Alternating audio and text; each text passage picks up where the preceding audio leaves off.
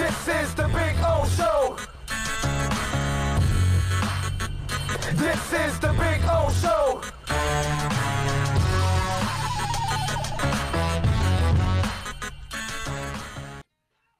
What is it? Dustin Skinner came out right after and, then just laid the bomb. And you heard that, right? You don't know about Dustin Skinner? Who is this clown and what did they say? This is my so-called producer here. Anyway, so Dustin Skinner, for those of you that don't know, like my man Bill here, which was front and center news yesterday about all of this, Dustin Skinner is the son of Mike Skinner, the former race car driver. So Dustin wasn't necessarily happy about everything that was going on and everything that Bubba Wallace has been involved in. He went out and said something really, really disgusting, basically about Wallace, that he wanted. Let me read him exactly. That way, why am I going to paraphrase something this gross? Let's just give this man the credit that he deserves, right? Because, since he's going to be a disgusting human being like this, he, should get all the credit for everything that he said. Wait a minute here. Where are we at? Because I've got the bootleg apology from him, which means absolutely nothing in my book. Here we are. I just want to make sure I get it right here so I can read it the right way with him. All right, here we go. Skinner, the former Skinner is a driver now and a late model crew chief, commented on Facebook over the weekend, "My hat is off to who put the noose at his car. I wish they would have tied the noose to Wallace and drug him around the pits because he has single-handedly destroyed what I grew up watching and cared for 30 years now." So he, by the way, then later walked back and he said, this was not about race at all. He wrote, adding, "It was stupidly foolish of me to say what I said." No, it's just hateful and racist, not stupidly foolish. You're just a racist and hateful. Your true colors came out, guy. Yeah, and I truly regret every bit of it. No, you don't. You truly regret it now because of the heat you're getting, and your dad even said, "Oh, my God, I don't even want to be a part of this." If there's any way to take what last night back, I would. All I can do is say I'm sorry, I love everyone, and wish the world to pull back together and us find a positive way to agree or disagree. I mean, it's like, his apology doesn't mean anything. These racists only care when they get caught. Racists only care when they get exposed. But this is what we have to deal with. Just like we have to deal with the morons that are in a parade of Confederate flags outside Talladega.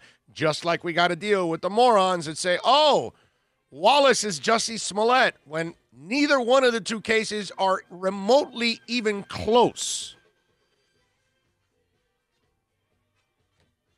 It's sad. It's sad that there's that much ignorance in this world. It's sad that people could feel that kind of hate. You know what I mean? It's like, I just don't understand any of this, man. It's messed up that your brain processes this and pieces it, and this is the answer you come up with. Like, you know what I mean? Because that's what it is. And it's just, and then see, there's a lot of people that they're dumb, and so they don't think for themselves. So people that are in charge and people that have influence and all, they say things, and it then carries on with other people. And they actually believe that. And so when Dustin Skinner comes out to apologize, dude, it's too late. And you don't want to bring people to I tell you this all the time, don't I? Apologies and sorries don't fix everything. Okay? There's no apology that fixes Dustin Skinner. His heart spoke. You know where it's at.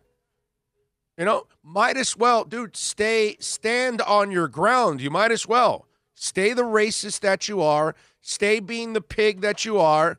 don't insult my intelligence by apologizing.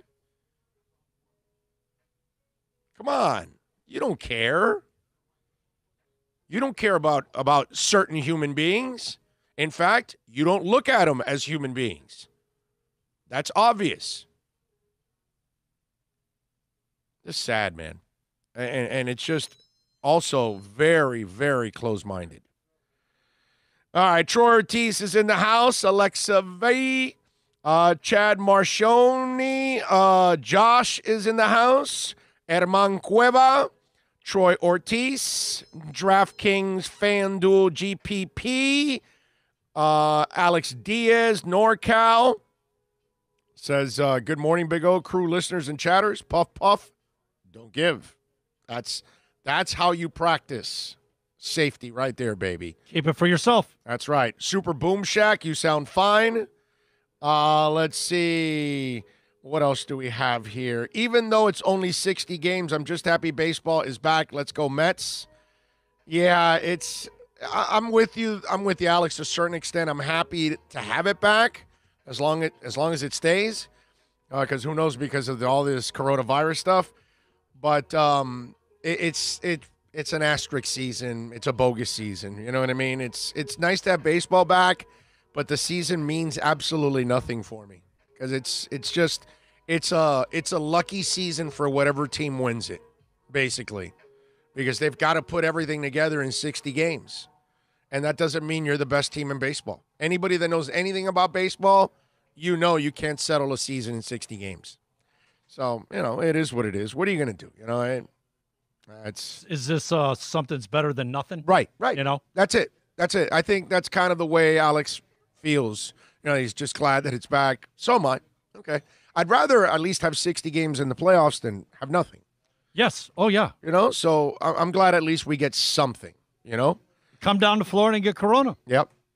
Let's see. Tommy Italian 305 for life says that's not true. I don't know what it says. That's not true. I don't know what that means. Let's see. Hello. His dad is white. Whose dad is white? What? What's it called? Rusty. Rusty Wallace. Bubba Wallace. Dustin. I don't. So what does that mean, Tommy? That he's half white and half black? So I don't know. Why is that an issue? I'm not exactly sure. You're losing me on that one, my man. I don't know what that means. And why is that an issue? Maybe he's thinking that he doesn't get full credit for being black. Is that what he's trying to say? I don't know, man. Whatever. Bubba Wallace not driving 43 car to put black person in NASCAR. He is a damn good driver. Richard Petty's not a fool. Wallace is capable of winning a race. He's always in the top 20 on a lead lap. He was 14 this past race. No, listen, he was running third. If he doesn't have the gas issue, what happened, he's right there. Oh, so now we're gonna treat him like what's the woman's name with Aaron Rodgers?